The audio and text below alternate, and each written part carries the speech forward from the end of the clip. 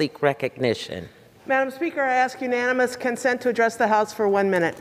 Without objection, the gentlewoman from California is recognized for 1 minute.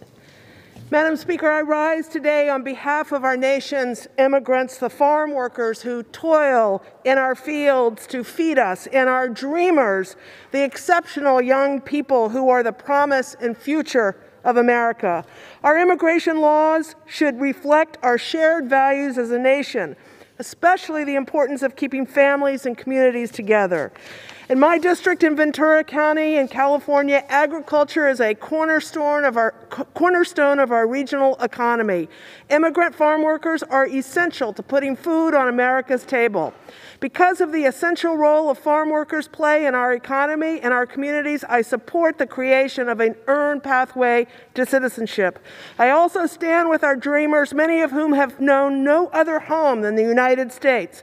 Dreamers are the embodiment of the American dream. They represent the very best of our country, and they are realizing their fullest potential.